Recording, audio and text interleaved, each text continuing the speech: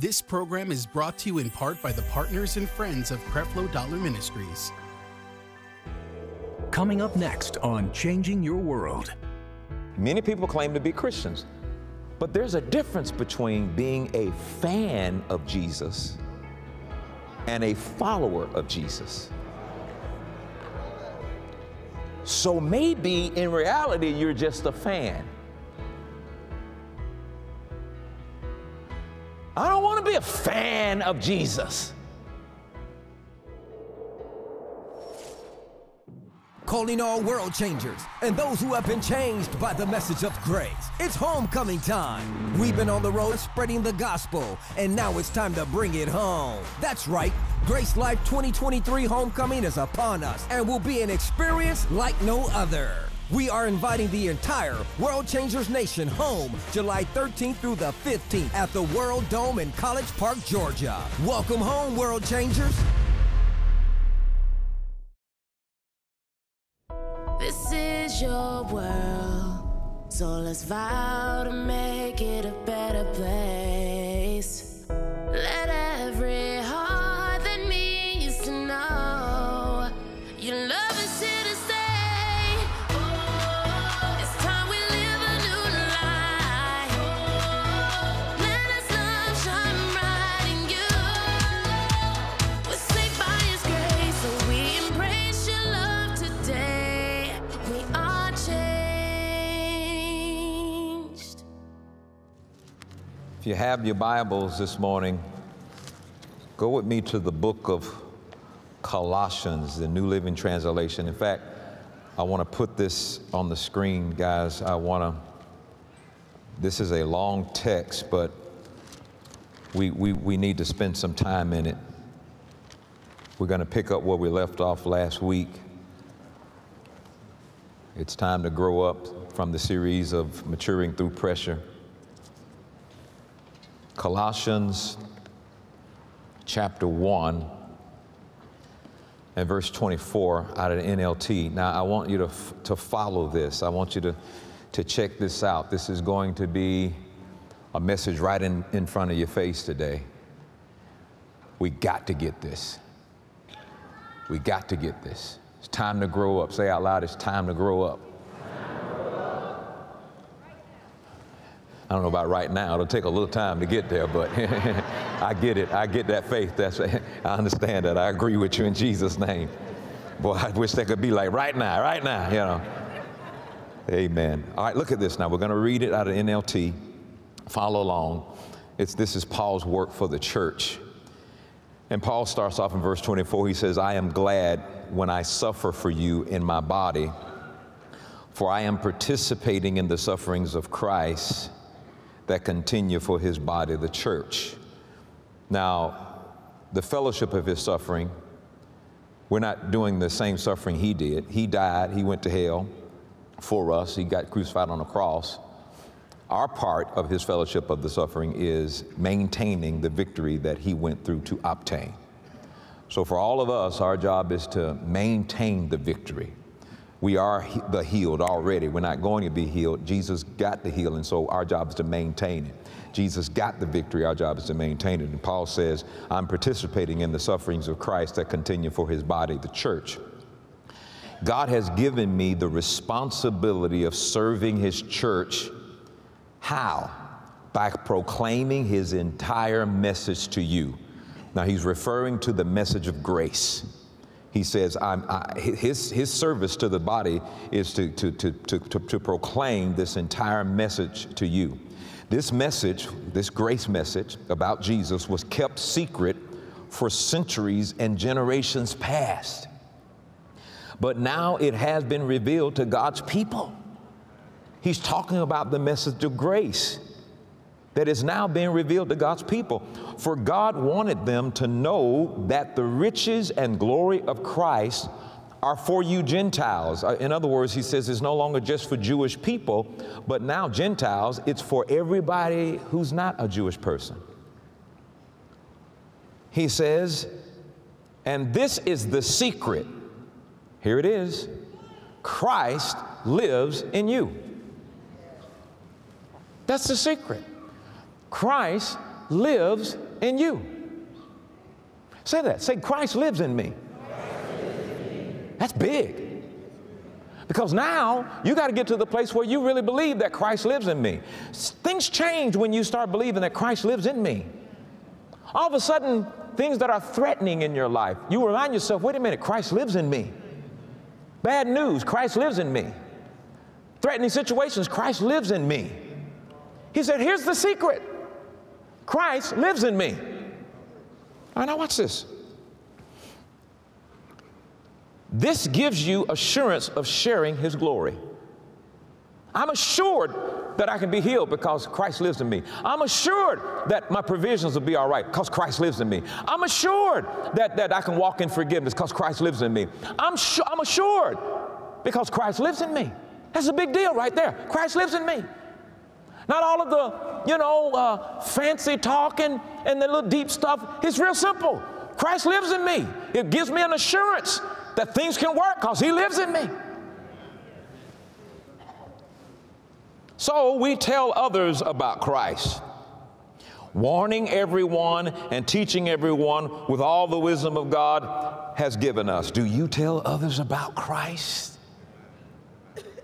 We want to present them to God. How do we want to present others to God? We want to present them to God perfect or mature in their relationship to Christ. Big time, underline that. We want to present them to God perfect and mature in their relationship with Christ.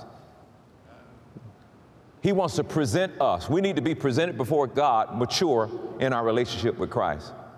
Are you mature in your relationship with Christ? Or do you still think that you're mature because you've been a member of the church for a long time?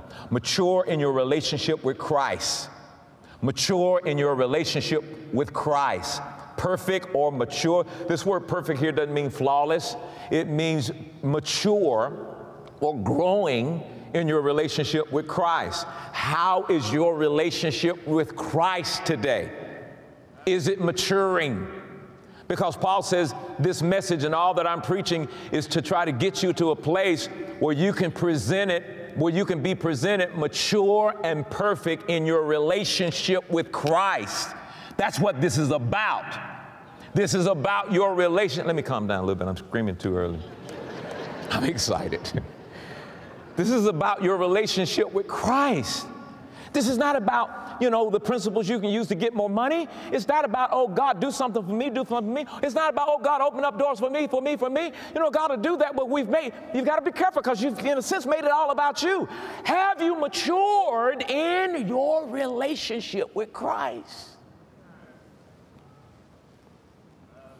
That's why Paul says, I work and I struggle so hard, depending on Christ's mighty power that works within me. He says, I'm working hard to depend on Christ's mighty power working in me. He didn't say he was working so hard. He says, I'm working hard to depend on Christ. I'm working hard to depend on Christ. I'm working hard to depend on Christ's mighty power within me. Now, Colossians 2:1 says, I want you to know how much I have agonized. That's mental anguish. When you agonize, that's mental anguish. How much I have agonized for you and for the church at Laodicea, for many other believers who have never met me personally.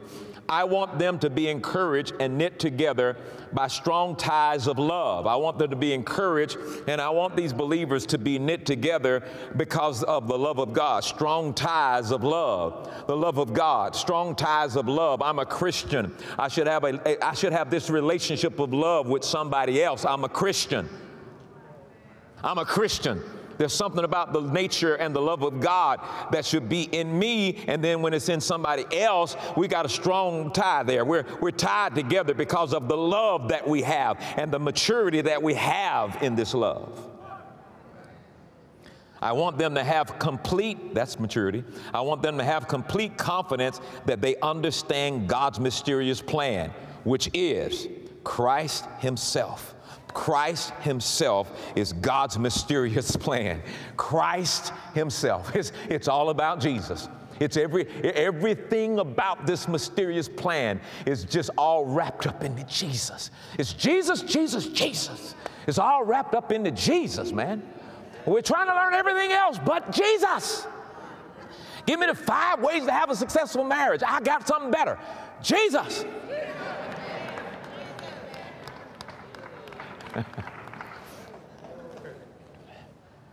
Woo.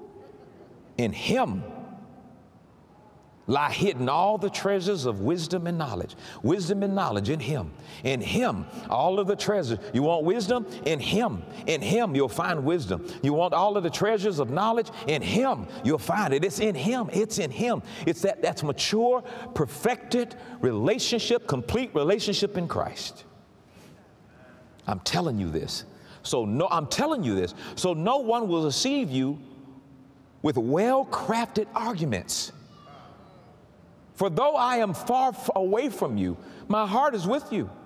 And I rejoice that you are living as you should, and that your faith in Christ, your faith in Christ is strong. Your faith in Christ is strong. Not your faith to get more money, not your faith to be successful, not your faith even to be healed. All of that's in Christ. Your faith in Christ. I pray your faith in Christ is strong. And now, just as you accepted Christ Jesus as your Lord, you must continue to follow him. You must continue to follow him. Let your roots grow down into him. Oh, glory. Let your roots grow down into him. Rooted and grounded. Let your roots grow down into Jesus, and let your lives be built on Jesus. Then your faith will grow strong in the truth you were taught, and you will overflow with thanksgiving. Don't let anyone capture you with empty philosophies and high-sounding nonsense that comes from human thinking and from the spiritual powers of this world rather than from Christ. They come from the doctrines, philosophies that come from the powers of this world, and they don't come from Christ. What are you living by that doesn't come from Christ? What did you get off the social media that didn't come from Christ? What norms and values have you picked up because everybody else talking about it, but it didn't come from Christ? What excuse have you taken on that says you don't have to love people, you don't have to forgive people, and it didn't come from Christ? For in Christ lives all the fullness of God. In Christ lives all the fullness of God in human body. So you are complete, mature, through your union with Christ. You're complete and mature through your union with Christ. We're talking about spiritual maturity. Ain't no spiritual maturity if you're not maturing in your union with Christ. We're not talking about maturing based on how the world says you should mature. We're talking about your spiritual maturity that comes as a result of your union with Christ, who is the head over every ruler and authority. Now that's the text, that's a long one. But in it, it captures all of the elements that we need to understand spiritual maturity. So now once again, let's break that down. Because this scripture this text did an excellent job of breaking down spiritual maturity. There is no, Christ is the standard for our maturity. I don't know, some people think, well, you've matured in this, you've matured in that, you've matured in this, but if you've not matured in Christ, you have not experienced spiritual maturity. It's in him. All right, so here's how we've defined spiritual maturity. Oh, basically, this is what it means to mature. It means to be complete. It means to be ready, prepared. It means to be ripe, like a fruit is ripe on the tree, ready to be picked and eaten. Maturity, it means to be brought to perfection in your growth, to be in your best state, to be fit for use. Maturity means to be fully qualified by improvement. How's your improvement in your union with Christ? How's the improvement in your relationship with Christ? Where's the improvement? Yeah, but I go to church every Sunday. I know this, but has that produced any improvement in your relationship with Christ? My goodness, if we get to heaven and you came to church and I was your pastor and there's no improvement with you and your relationship with Jesus Christ, I have failed royally.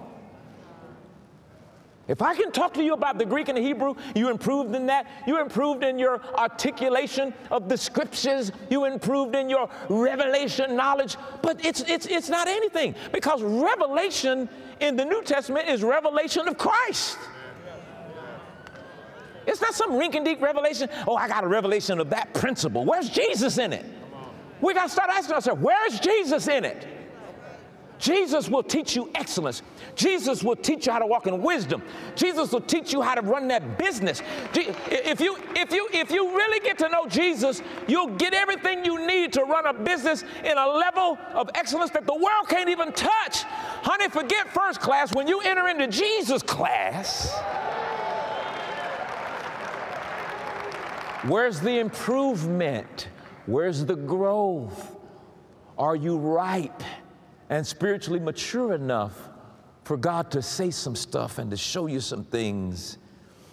Somebody says, well, it ain't work for me because you're immature in Him. You don't know Him.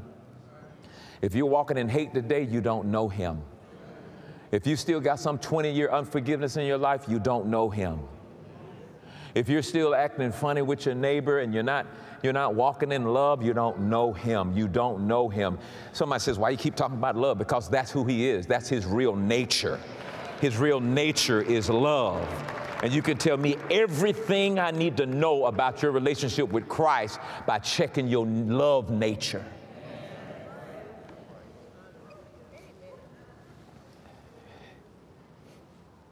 Where's the improvement? How long do we stay on milk?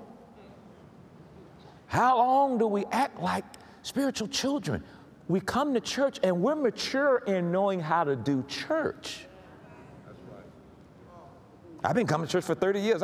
Hey, you're mature in knowing how to do church. That's not the maturity He's concerned about. The maturity He's concerned about is that one day when He sees you, you will be like Him.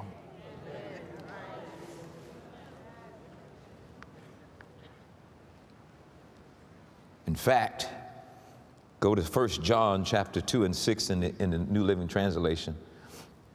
John chapter 2, I think it's 1 John chapter 2. Look at this. I have the wonderful opportunity of trying to convince you of this thing here. 1 John chapter 2 and 6, he says, those who say they live in God, those who say they live in God. How many of you this morning would say that you live in God? Yeah, go ahead. You raise your hands up. They feel like I'm setting you up. No.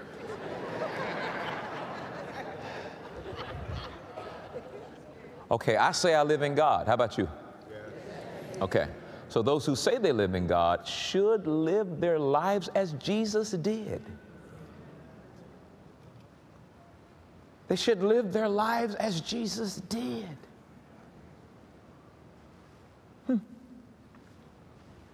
I often go back and I reevaluate things in this 41 years of ministry and ask, wow, the majority of my time teaching, all of those things, they're good. But now it's time to get focused on the major issue, Jesus. The major issue. Those that say they live for God, they should live their lives as Jesus did. And that is the objective we've got to fulfill in order to achieve spiritual maturity. Let me say this, the most important reason for spiritual maturity, I need to know that. I'm looking for why. Why?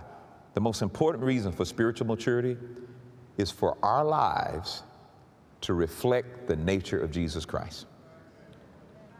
And when you see that that's not happening, you clearly identify that's a spiritually immature person. That's a spiritually immature person. And I don't want our church to be just a bunch of spiritual immature people that we don't demonstrate Christ when we're not in this building. That's the biggest, most important part of spiritual maturity, is to live our lives to reflect the nature of Christ. And what is the nature of Christ? The love of God. His nature is love. His nature is unconditional love. And it's Thanksgiving, and you still got a problem with this relative or that relative and stuff. Okay, they're different. They're special. But the nature of Jesus Christ, that's who you are. You can rise above all that. Now, before you guys say, they get on my nerves, I want to better not say nothing. You start rehearsing, you'll fight.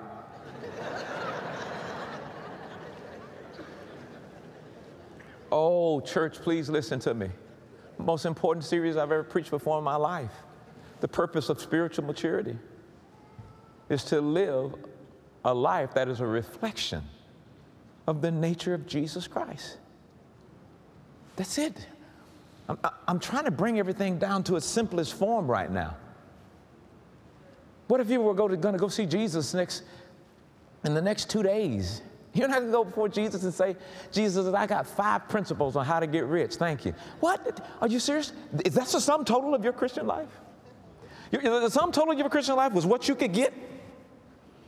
And there's no reflection of the nature of Jesus Christ. And I've had to look at myself in the mirror over and over and over and over again and get beat up and agonize mentally, just like Paul agonized, so I can get this message to you. Listen to me, child of God. The big issue is, when heaven sees you, are you a reflection of the nature of Jesus Christ, or are you just a talking head? All you want to do is let everybody know that you know stuff. And as soon as something happens that you're in disagreement with, you know what happens? Then we see if you have the nature of Jesus Christ. As soon as somebody don't vote the way you think they ought to vote, then all of a sudden you see whether or not they have the nature of Jesus Christ. See, a lot of people say I'm a Christian, but the real issue is, let me hold that. Let me hold that. See, I'm growing. Let me hold that. Spiritual maturity should be a priority for every Christian. Spiritual maturity is important in our lives for how we serve God. It's important for how we interact with other people.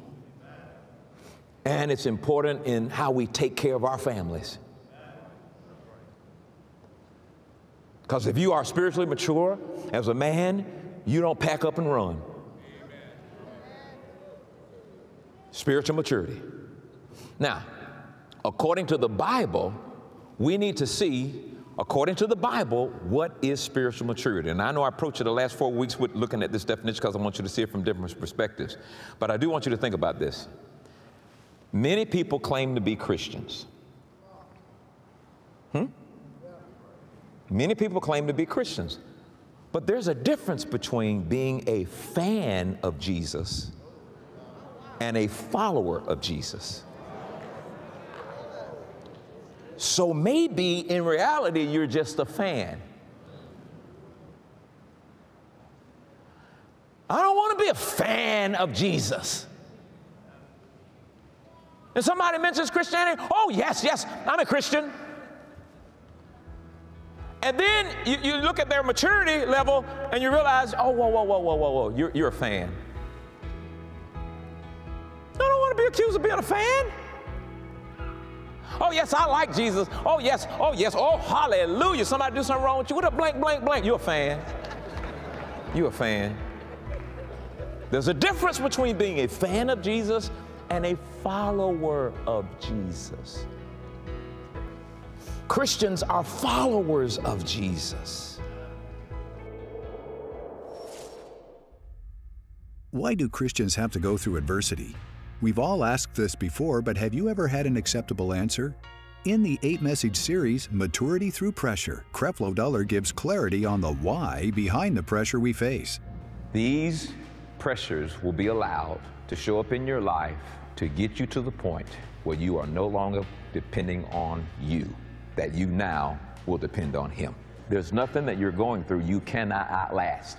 outlast the trial, outlast the pressure. Trouble will come, but you will outlast it. I see this as an experience of hope and victory and development because it got rid of the impurities of depending on myself.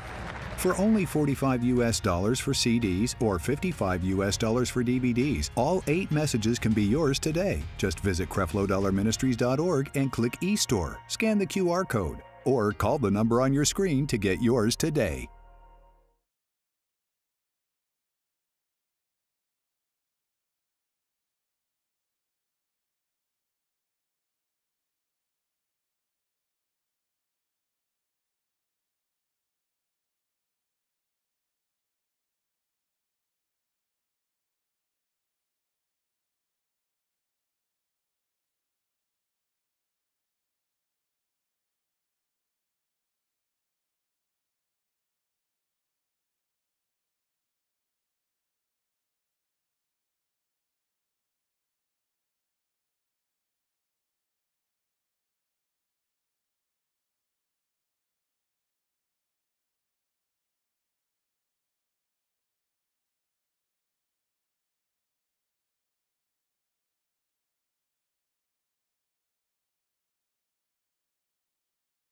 QR code or visit CrefloDollarMinistries.org.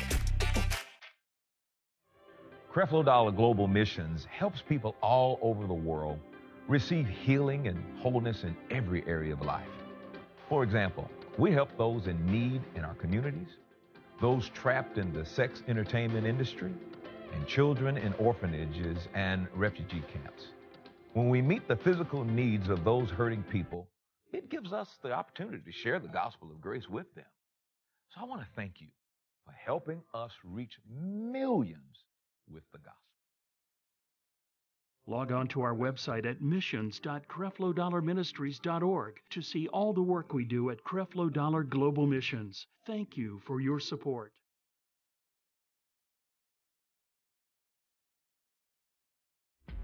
Download and stay connected with the Changing Your World podcast with Creflo Dollar. Keep the Word of God at the forefront of your mind with these powerful and uplifting messages. I don't care what the doctor says. I don't care what the mortgage person says. Have faith in God. If you can see the invisible, He can do the impossible. With each message that you download and stream, you gain revelation of the fullness of God's grace. When you think about what could have happened to me, what should have happened to me, and now look at what's available to me, that's enough for me to tear something up right now all by itself. I got to give Him the glory. He saved us. The Changing Your World podcast brings you life-changing wisdom right at your fingertips, no matter where you are. Subscribe today on Apple Podcast, Spotify, or your preferred podcast platform.